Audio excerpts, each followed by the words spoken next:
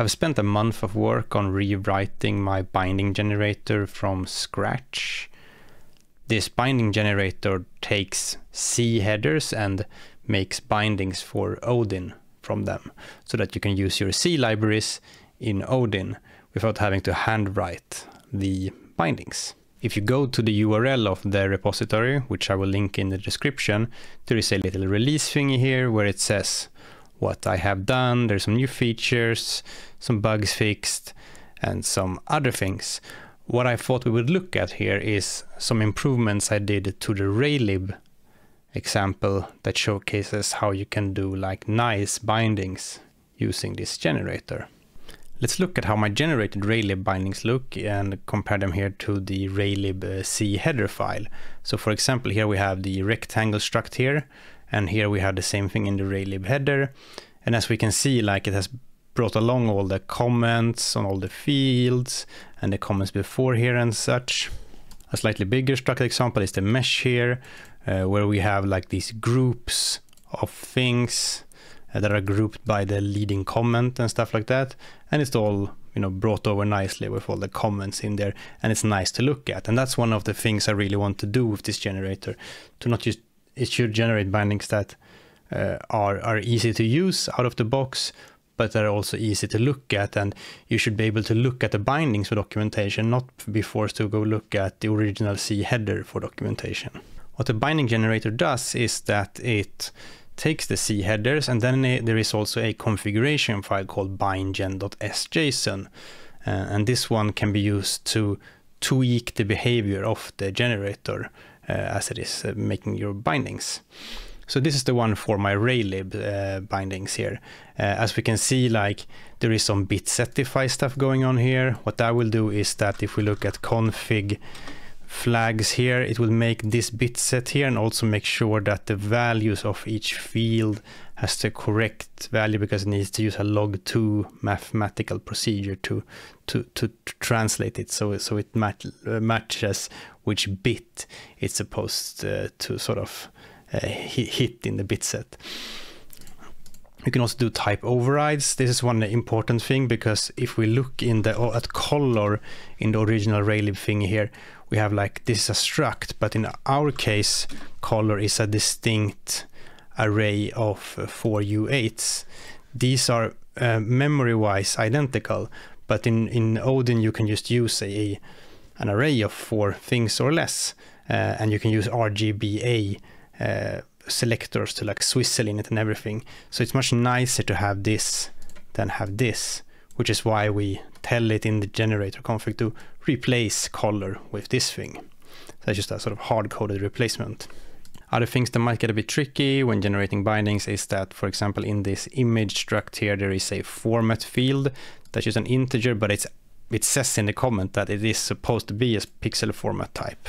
So in the bindings here, it is of pixel format type. And what I've done there is simply that there is a struct field override that says image.format is pixel format. So that it sort of overrides the type of that one. And then, you know, there's stuff like arrays in C. So for example, you have this rectangle rex here. This is supposed to be seen as an array of rectangles. But in C, you often use just a pointer as an array, like a pointer plus a size is an array. And in order to map that nicely, in bindings, you tend to use a multi-pointer in Odin. So the default would be that it will output it like this, right? But there is an override here on this field, font.rex. It just says multi-pointer. That this thing here will replace the normal pointer with a multi-pointer. The difference between the multi-pointer and the normal pointer is that we can index the pointer. So in our Odin code, when we use these raylib bindings, we can write like font.rex, and we can use an index operator to fetch different things from different places. With a normal pointer in Odin, you can't just index it, because in Odin you don't use pointers as arrays that often. It's only when we're interacting with this kind of C code that we tend to use pointers as arrays a bit more. And in that case, we want to say that they are multi-pointers to get that indexing functionality. Other things I added, because so what I've done here is I looked at the bindings in the vendor folder. There are handwritten bindings in the Raylib vendor folder, and I try to make these generator bindings as close to those as possible. And the nice thing about it is that, you know, if a new Raylib version is released, I can just generate new bindings for it and see if anything changed. Like, it's easy when you handwrite them, when you update to a new version, to miss maybe some changes, some removed things, etc. So one thing that I saw in the official bindings was that there was this tag here that tells Odin how to print this field. If it's printed, you know, you do like fmt.print with this field here. So this controls how it's printed. So I used to add that in a struct field tag. So you can say boneinfo.name and you can add this in. So it would put that there. Just like with the structs where you can override the type of a field, or if it should be a multi-pointer or not, you can do the same thing with procedure types. So you have stuff like set config flags. Here, for example, set config flags of flags, config flags. Without this, I think it's just an integer or something. Well, we can look. Set config. This is the original one. Yes, it's just unsigned int flags. So we do that so that it's nicer to use these bindings, so that you can just pass this config flags bit set straight into it. And when you're making your bindings, like, you can just start out with, you know, have the generator generate something, and then you can use them, and as you notice that things are a bit off, you can go in and modify the generator config and add stuff. So what I've done here is I've gone through, you know, I compared with the official ones in vendor, and I added these are all the procedure parameter overrides I needed for the whole library. So a lot of it is just multi-pointer things, as you can see.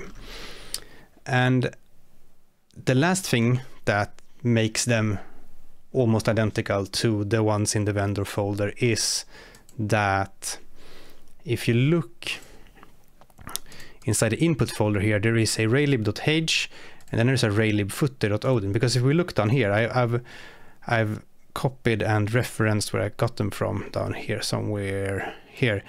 Here it says this footer comes from vendor Raylib. It shows how to manually add extra things to your bindings. The footer is added to this file from input raylib footer.odin automatically. So what this means is that all the stuff from here and downwards comes from this footer file. And you know, sometimes when you're making bindings, you've made all your bindings, but then you need to hard code a few procedures yourself. Maybe you need to re-implement them in Odin or something. So if you look here, it actually removes these 3 procedures, and those are actually re-implemented here. And this is done by Ginger Bill when he did the vendor, like this code I took from the vendor Raylib bindings and put them in this footer file. So I can show you the footer file here. The footer file just looks like this. It just pasted into there. And that makes it so that you can just regenerate these bindings and get, you know, all the new latest Raylib things with the new Raylib header you have, and also get these hand-coded replacements of some things put in there. So I removed these 3 so that, you know, there's no conflict with a bound version, and then it's re-implemented like this. With this new bindgen 2.0 rewrite, I took great care in trying to make the code easier to understand and make it make it easier to maintain also. So if you want to look into the source code of the generator, there is a main file, which is sort of where the generator starts.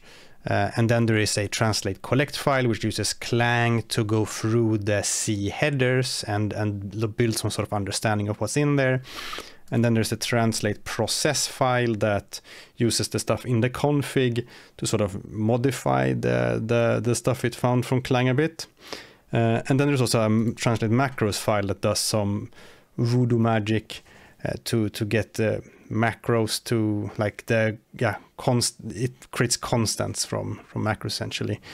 Big thanks to Sandaron, who was the person who looked into the libclang stuff initially, and also did sort of all the R&D on how to translate the macros.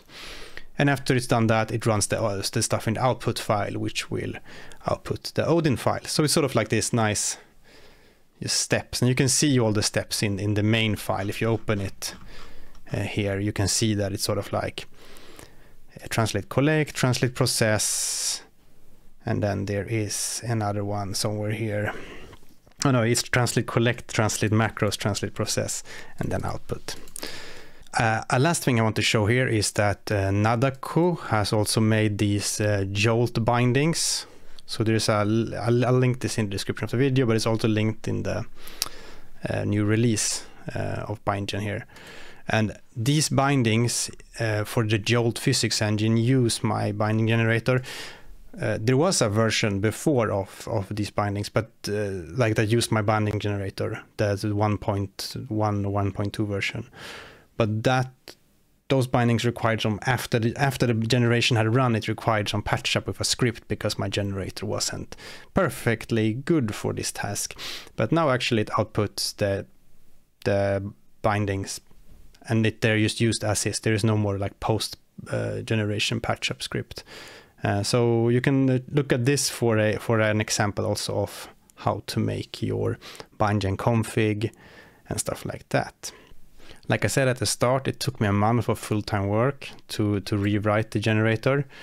And if you find this useful, if you like all the improvements that have happened now, I want to say thanks, then you can consider sponsoring me. The link to that is in the description. There is a GitHub sponsor page like this, where you can say thanks by giving me a coin for if you liked any of these open source Odin projects that I'm making. Anyways, thanks a lot for watching. Have a nice day and happy programming. Bye bye.